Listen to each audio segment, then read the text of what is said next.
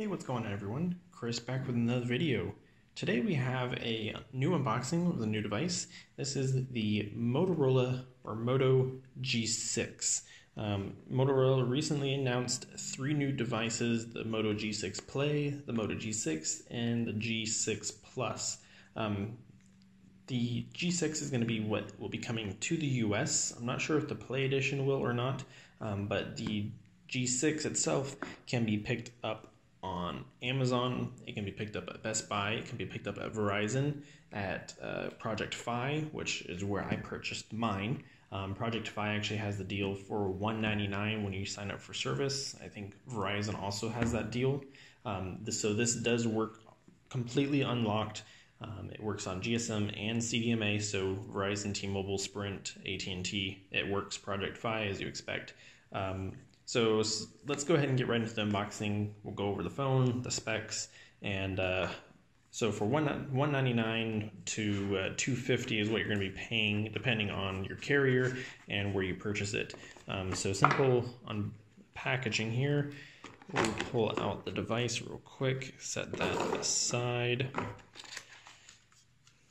Got a little pamphlets here. So we got README, we got a SIM ejector tool, we got a Motorola safety, legal, regulatory information, and then a Project Fi get started guide as well.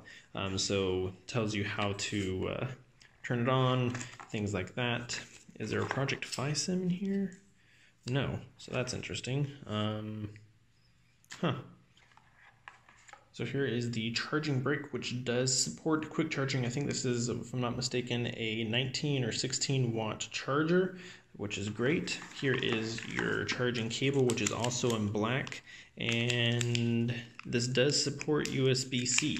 So budget device that supports USB-C, as we can quickly glance and take a look at right down here.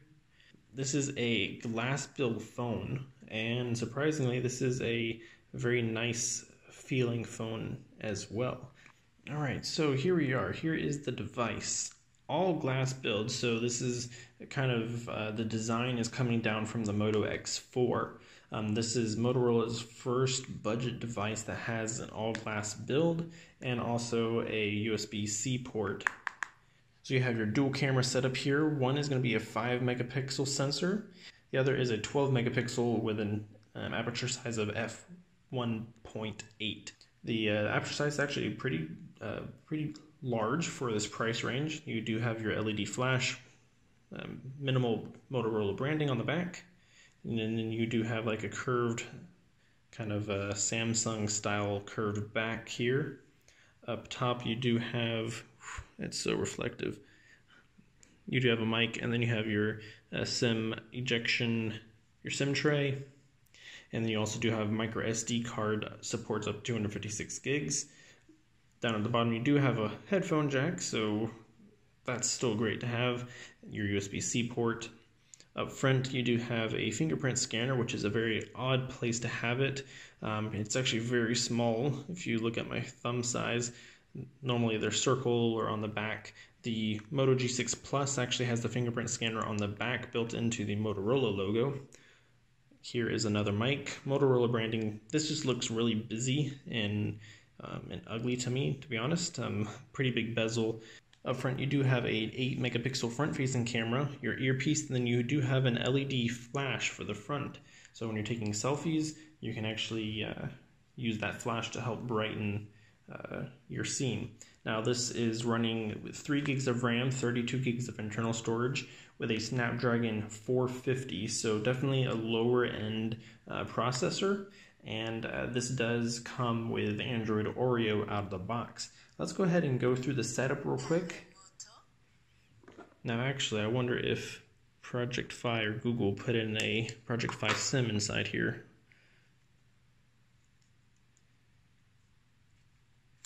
Yeah, would you look at that? They did. So yeah, so you'll get your Project Fi SIM inside the SIM tray. So just a little heads up there. So here we can see the SIM tray, which is nano SIM, and then your micro SD card up there. So we'll go ahead and just put this right back in. The screen is actually pretty bright for a device of this price point. Here we have unlock at a glance, so you do have face unlock feature on this as well. We'll go ahead and just unlock with fingerprint. Alright, and it gives you the option to bypass the lock screen by pressing the power key. It'll basically take you to your home screen automatically without showing your notifications. Alrighty, so we are brought to the home screen, which is very minimal stock Android-like launcher with the swipe up gesture to bring up your app drawer. And then you do have your standard quick settings, just like an Android Oreo. Let's go into settings, system, about phone, and we can see this is currently running Android 8.0 with a March security patch. And we can see just how bright the screen is getting, which is actually very harsh on the camera. Unfortunately, there's no newer Android security patch, no new updates, so this is how it's going to be for you more than likely if you get it anytime soon. So if we go into display, let's take a look at that. We do have color mode, which allows you to change the color temperature of the white balance to a more warm or cooler temperature depending on your preference. We'll leave it at natural, standard, and then vivid. So you can see here when we go to standard, the colors change and get more vibrant just slightly. You do have standard display size settings and really pretty basic settings, nothing really out of the ordinary. There is no NFC, so you're not going to have Google Pay, mobile payments or anything like that, which is unfortunate. But for this price point, that's kind of one of the trade-offs. No wireless charging, as you might expect for this price point, so there's no benefit for the glass back more than just aesthetic and design. But it is definitely really reflective, and you can see kind of nice design as far as how the glass is refracting the light just a little bit there. Fingerprint scanner is actually working decently. Not the fastest, but it definitely does get the job done, as you can see there. And now we can go into the Moto app, which allows you to customize various gestures as far as night display. So basically reducing the blue light from the screens to help you sleep better at night. You can turn that on, set it to a schedule, and increase or decrease the intensity there, which is normally built into the Android settings anyways, such as like on Pixel and other various devices. It gives you option for storage. So out of the box, this comes with about 25 gigs available out of the 32. So very minimal apps. There's no bloatware really at all besides Google services, and there's the Motorola settings and Dolby audio there. And since I did purchase this up on Project Fi, you do get the Project Fi app built in too. We do have Moto Actions here. Now this is some of the special secret sauce that Motorola does with their devices. We do have a quick button navigation, which allows you to use this fingerprint scanner pad to go back and act as your navigation. So we can go home by tapping on the sensor. We can go back by swiping, or we can open recents by swiping from left to right. So if you press and hold, it takes you to the lock screen, launch assistant, and press and hold as well. No thanks, we're not going to want to turn that on. I like the standard navigation buttons as it is. So we do have the ability to chop twice, basically using a chop motion to turn on the flashlight, which has been something Motorola has been doing for many, many years. A very quick and convenient feature to access your flashlight when you're up at night or something like that. So we can twist twice to open the camera app, which is right there, which is actually another convenient feature. As you can see, it works there. So let's test the face unlock here. There you go. It just took a split second to recognize my face.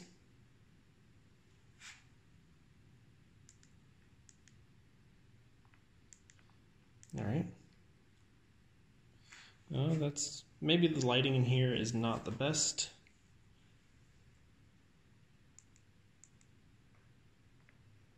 So now it unlocks. Yeah, it's not the most convenient, nor the most consistent, as I can see right here. It takes a split extra to unlock. Depending on your lighting, it might be better. I might need to re-recognize my face, but I'll check this out in a full review and let you all know how that differs. So let's go back into the Motorola settings here. You can pick up the device to stop ringing when an incoming call is coming through. You can flip your phone over face down to silence a phone call. So that kind of mimics a little bit of what the Android P is going to be incorporating. So basically when you flip your phone over face down on a table, it'll put your phone into do not disturb, but this is slightly different.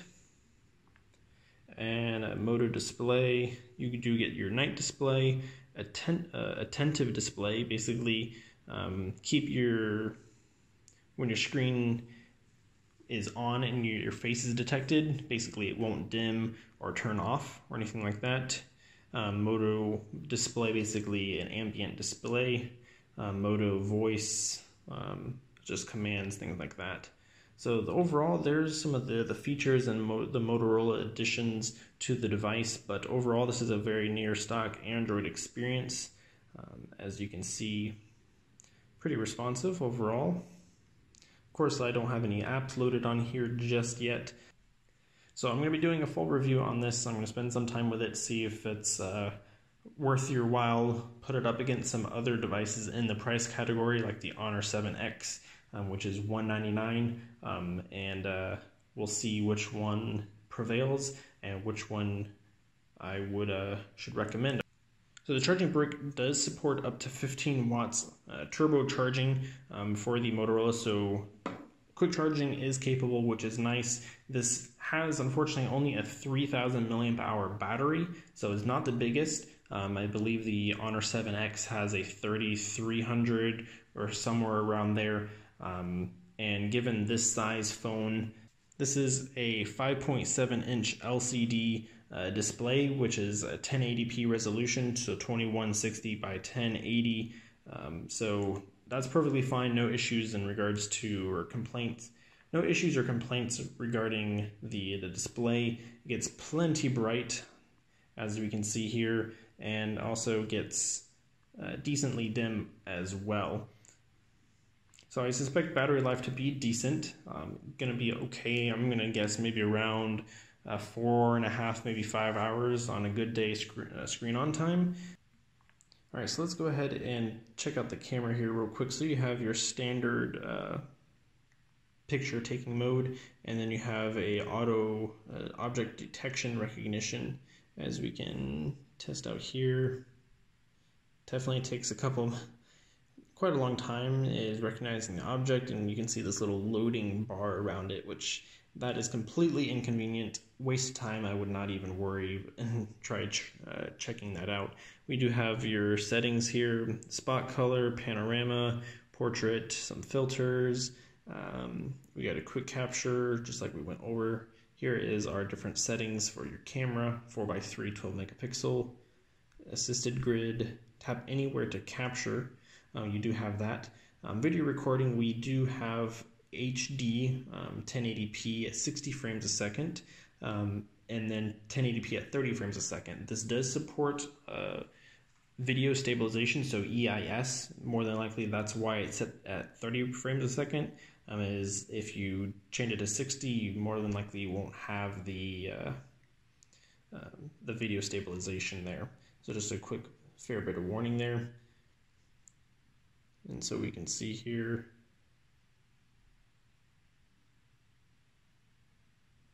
touch to capture is not working. Let's go ahead and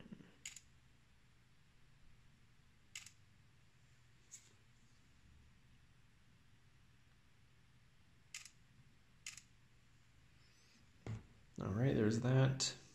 And then we have our video swiping between or switching between apps does take a second, as you can see there. And then you have see video stabilization on or off. You're going to want to have that actually turned on. So now let's actually go to settings real quick and change that video stabilization or that video resolution to 60 frames per second. See, now the just like I thought, and just like I said, you lose the video stabilization when you go to 60 frames a second. Let's take a look actually at that front-facing camera with the flash. So here we are. There's the front-facing camera. You do have a beauty mode with auto, or you can turn it completely off, which is nice. You do have HDR on the front-facing camera, which is also nice. And then here you see there's the flash. So let's go ahead and just turn that on real quick. There's the flash. You saw that up here in the right-hand corner, and that will be nice for low light situations. So you can have that on auto or completely turn it off, whichever you choose. There you are. There you guys have it. The Moto G6, the glass-backed phone, first of its kind. Again, pick it up. $200 on Project Fi or Verizon if you have them. You can purchase it perfectly unlocked. It'll still work on any carrier. Or I'm going to leave my link down to Amazon, which you can pick up the Amazon edition basically for about like $230. It will come with Amazon apps preloaded, but that's, I guess, maybe one of the things you get from buying on Amazon. Thank you all for watching. I'll leave the links down on the description where you can pick this up on Amazon.